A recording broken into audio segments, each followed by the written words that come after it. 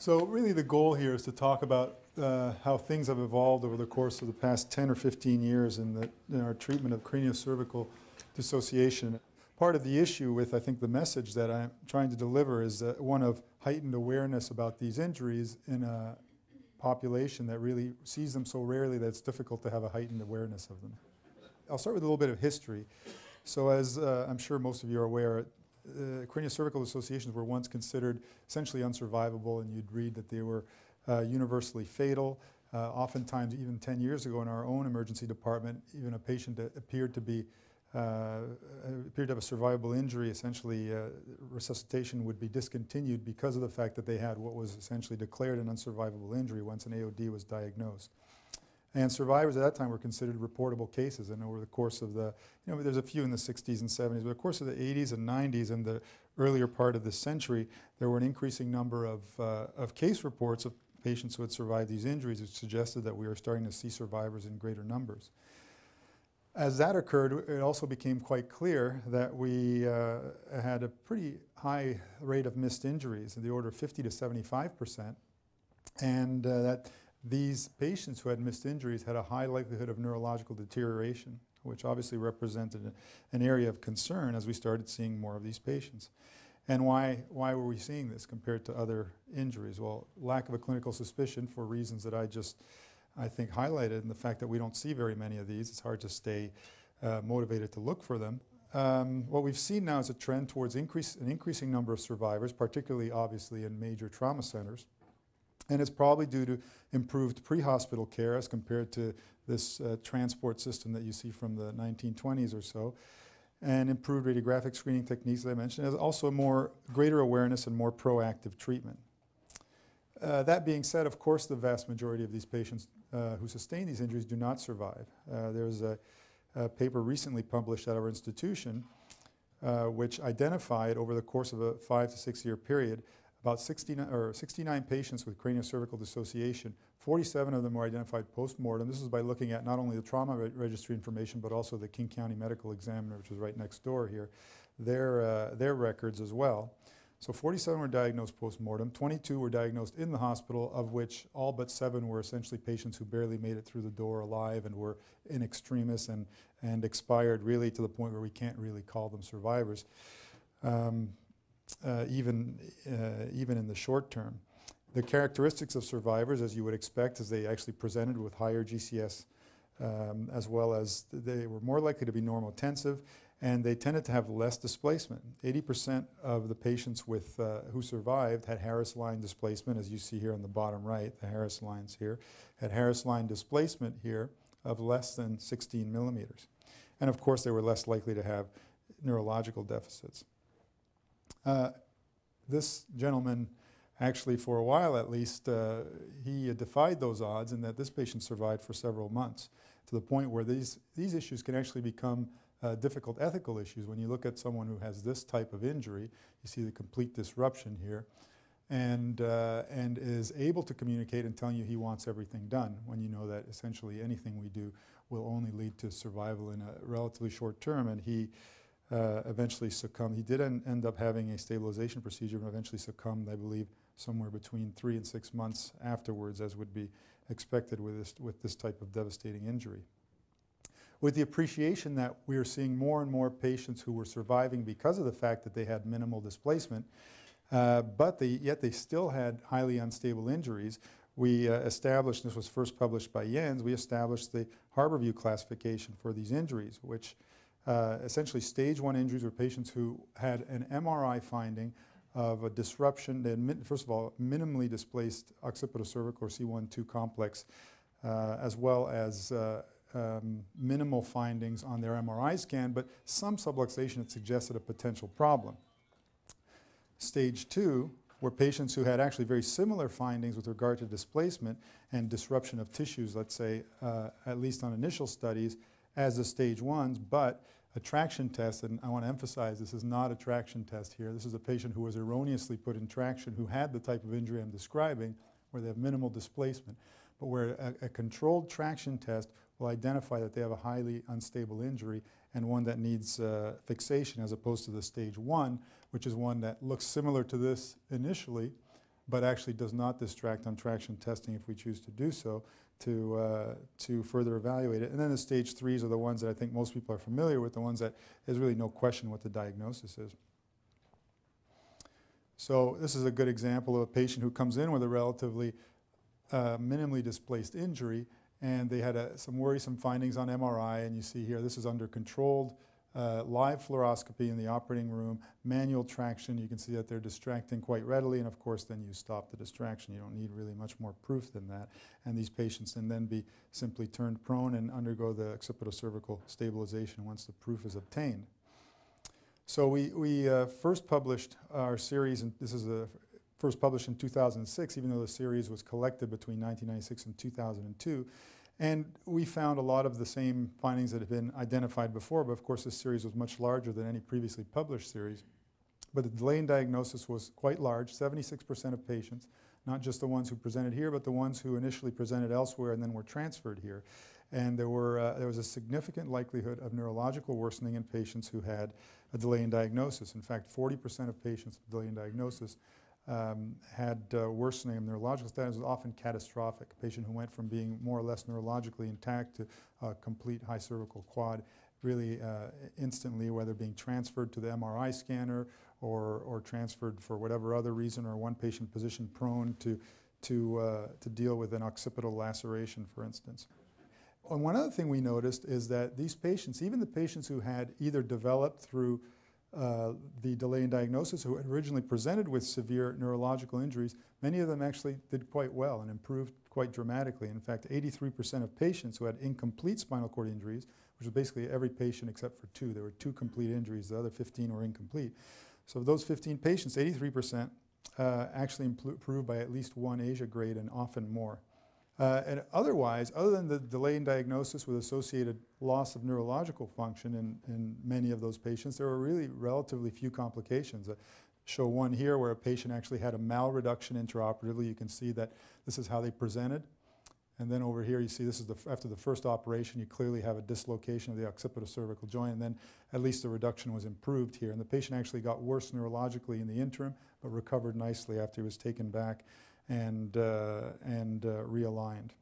So what this all tells us, however, is that although the fixation of these injuries and the general treatment of these injuries is challenging, really the part that matters is making the diagnosis. Once you make the diagnosis and actually stabilize them, well, that becomes neuroprotective.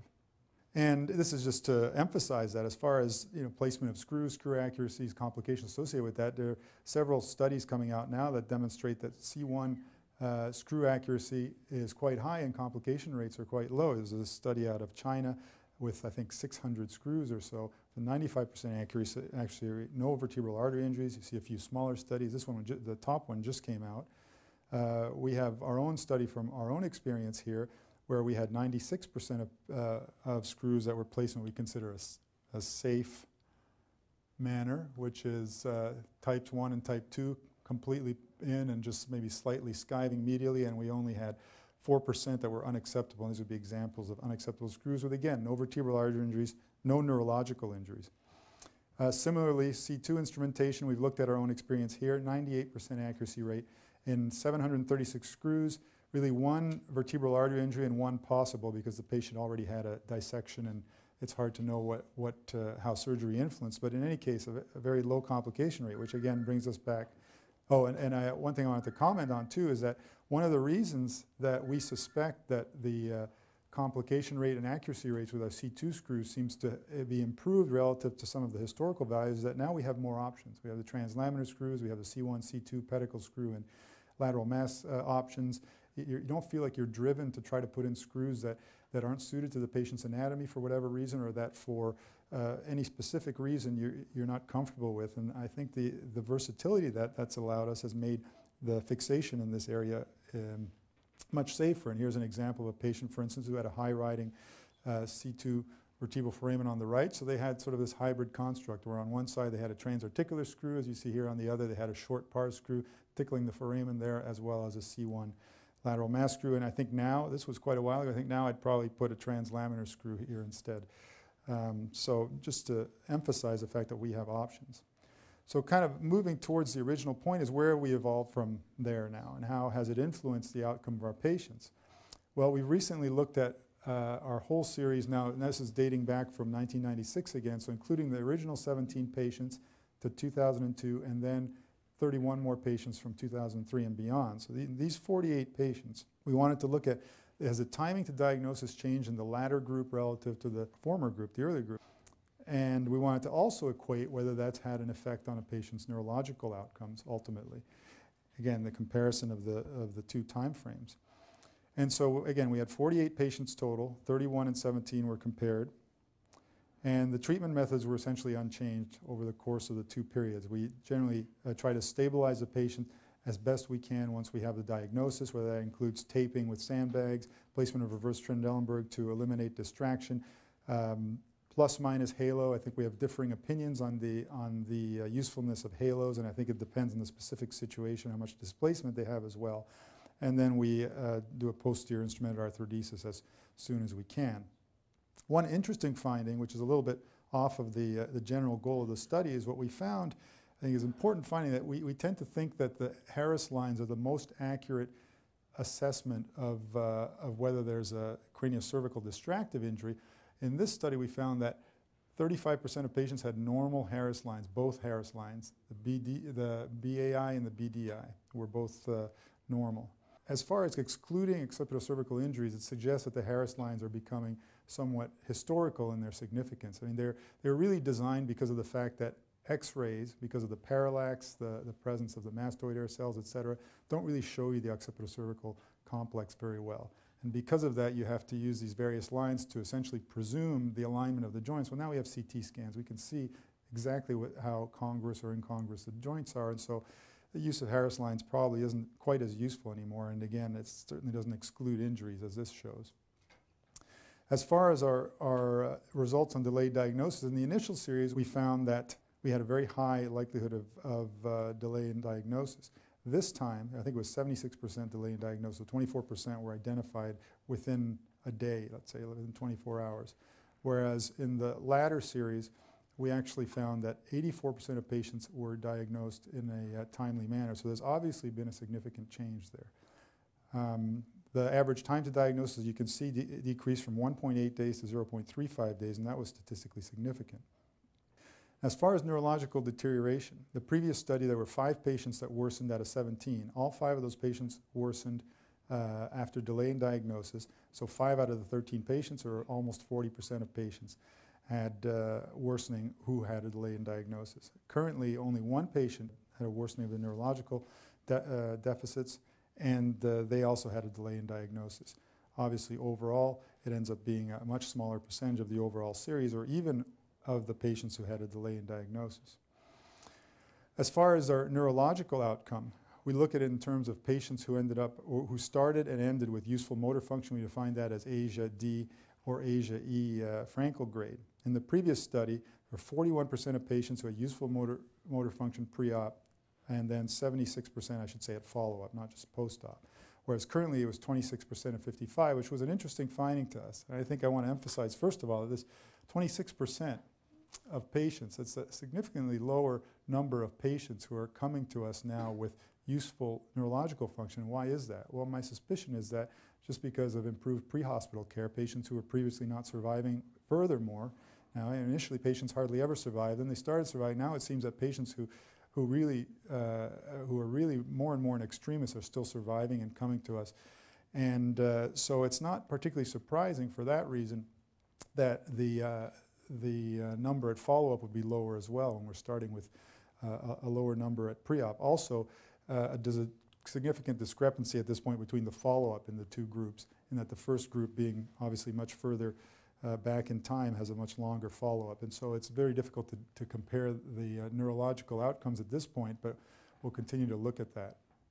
We still, based on the differences in neurological worsening in these groups associated with delay in diagnosis, we still feel that prompt diagnosis is obviously important to optimize the outcome of these injuries. And I already went over the common causes of delayed diagnosis. And just to reiterate here, 24% of patients were diagnosed in a timely manner before, and 40% of those actually got worse neurologically. Now 84% were diagnosed in a timely manner. Only a single patient got worse neurologically.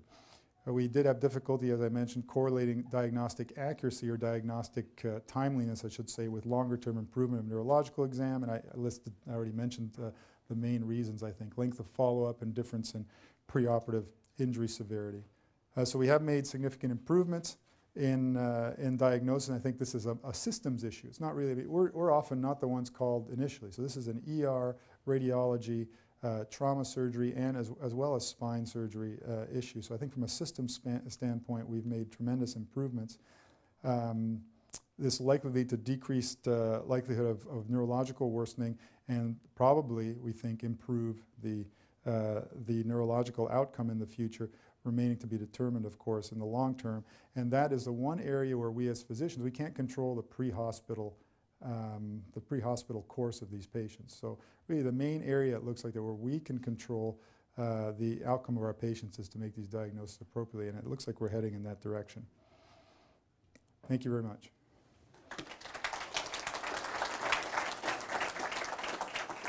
Next, on a slightly less dramatic but nevertheless equally troublesome basis, Rick Branson is going to talk about lumbopelvic fixation and trauma, and I can happily tell you that all of these screw applications that you see here are FDA approved.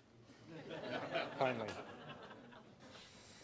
Okay, well, this is just to talk a little bit about lumbopelvic reconstruction for traumatic sacral fractures, and we're going to talk about the main trauma ones, not really sacral insufficiency fractures or fractures below long constructs or something like that. This is briefly the outline I want to try and cover in our briefly allotted time, looking at classification, looking at traumatic sacral U fractures, and then kind of updating with some recent data that we've collected, and then briefly looking at unilateral unstable sacral fractures and applications for lumbopelvic fixation for those. So if we look at classification, just to get us all on the same page, this is the classification that most people are familiar with from Denis, looking at the zone 1 to zone 3 with progressive neurological deficits, and those play a role probably more significantly in the unilateral than in the bilateral, which tend to mostly be in the zone 2, kind of cutting across. If we look at a subclassification of transverse sacral fractures, this was initially described by Roy Camille. You can see the type 1 to 4 as you kind of move from left to right. And then kind of the colloquial description that we tend to use for most of these that are that merit lumbopelvic fixation, where you have the sacral U on the upper right, the sacral H type fracture, the lambda, and the T type.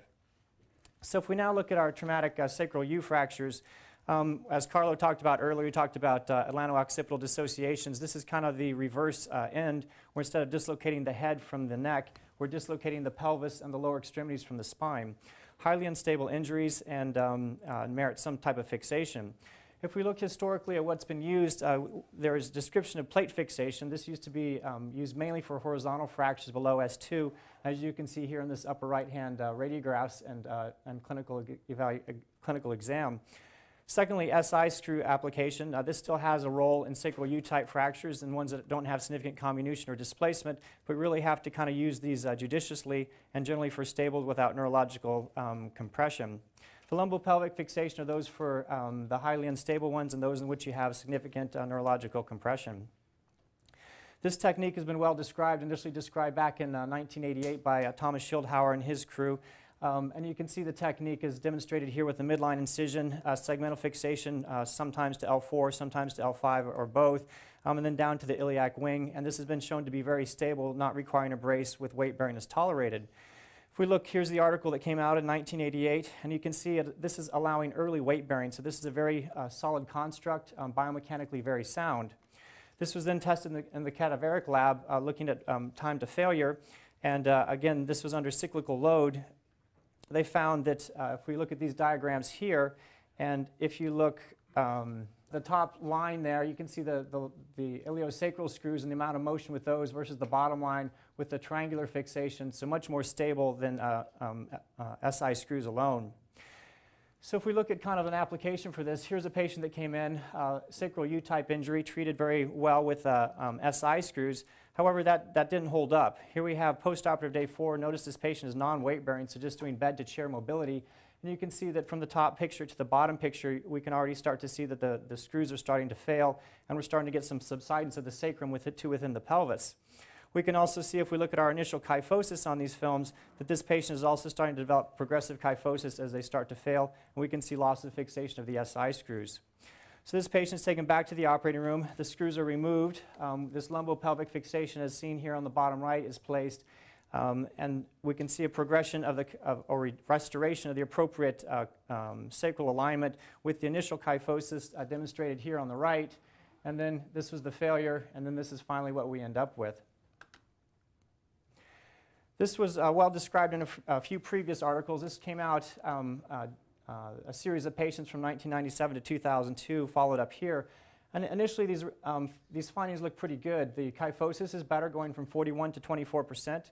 There are no non-unions. There's no loss of reductions. There's no neurological deterioration. So that all looks pretty good. If we also look at bowel and bladder control and recovery, we see that neurologically, 83% of these patients improved. Not all of them did, but most made some element of improvement. However, if we then look on the complication side, if you look here at the bottom, we see that 44% of the patients required a second operation. So that's not good. These things range from seromas to infections to broken rods. And again, the broken rods may not be completely unexpected, as you're sticking screws across a joint and you're not really fusing the SI joints. So we recently went back and looked through our more recent data. Since 2002, we've had several more patients come through Harborview. Although this is still a rare injury. We've changed our technique a little bit to try and recess the screws a little bit lower, so hopefully avoiding lower or avoiding hardware prominence and trying to adjust our contour and timing to better manage these patients. Our hypothesis going into this, and this is a bit of a long slide, but while our institutional and surgeon experience may have improved as we've kind of gained exposure to more of these things, these injuries are by their very nature have a guarded neurological prognosis and a high rate of complication just due to the trauma causing these things. So what we weren't quite sure is how much of it we can improve on and how much of it is just due to the nature of the injury that they come in with. When we looked back through our records, we found that we treat 240 sacral fractures per year here. If you look at the various treatment modalities used, you can still see that most of these are non-operative with over 50%. And really, lumbopelvic fixation only accounts for 3.8 per year, or 1.6 of all sacral fractures that come through here. If we look at this diagrammatically, we can see the lumbopelvic is here in the orange, and again only represent 1.6, with the bulk of them being fixed with other modalities. And this is all sacral fractures. This is not sacral-U fractures. When we looked specifically for sacral-U fractures, we found 22 consecutive patients that were identified in our time frame. 3 of these patients were failure of SI screw fixation and qualified. 8 of the 22 had unilateral injury and kind of fell into a different category that we'll talk about at the end. We had an average follow-up of 26.3 months. If we look at our demographics, this was our age distribution, 37 years, half male, half female. And these mechanisms of injury tend to be very high: motor vehicle accidents, fall from heights, one equestrian accident. The other thing that's interesting to note is just how the nature of the trauma. These are highly traumatized patients. 96 had extra injuries, extremity fractures, abdominal injuries, thoracic injuries, facial trauma, to name a few. So again, it makes evaluating the results difficult, as a lot of these things overlap, as we'll see in the next slide. So if we look at the Gibbons classification of cauda-equine improvement, which is really what we use in assessing these patients are going to have a sacral type injury, so most of these patients have, or many of them will have bowel and bladder issues. But if you look at the Gibbons classification, if you have bowel and bladder dysfunction, it gives you a score of 4. So even if your other areas improve, such as lower extremity motor deficits, you still have a hard time getting off that lower tier of 4. If we look at our Gibbons score, we improved from 2.9 to 2.2. 8 patients with a pre-op Gibbons score of 4, 75% showed improvement, and only 1 patient had persistent bowel symptoms. This patient also had a concomitant rectal injury requiring a partial colectomy, which kind of clouds the data there. If we look at our overall kyphosis correction, we corrected from 34 to 25 degrees, so 9 degrees of overall correction.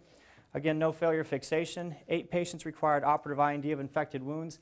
And this is not an uncommon picture, as you can see up here, just the amount of bruising and all associated with the soft tissue stripping in these highly traumatic injuries.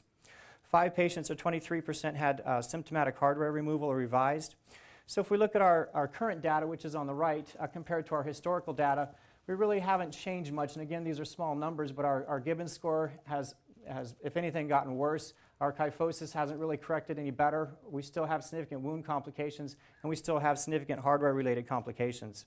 So if we kind of look at this together, neurologically, we're not really doing any better. Radiographically, we're not really doing any better. Complications-wise, we're not really doing any better.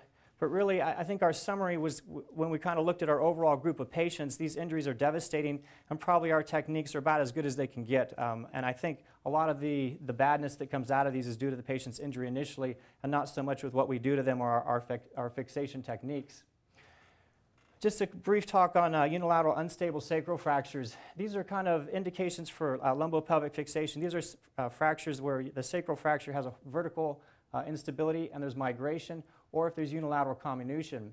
So here's a patient that came in, and if you look at this kind of upper film up here, you can see the amount of comminution here in zone 2. And you can imagine if you treat this with an SI screw, you're just going to crush all this and crush the nerve roots coming through here.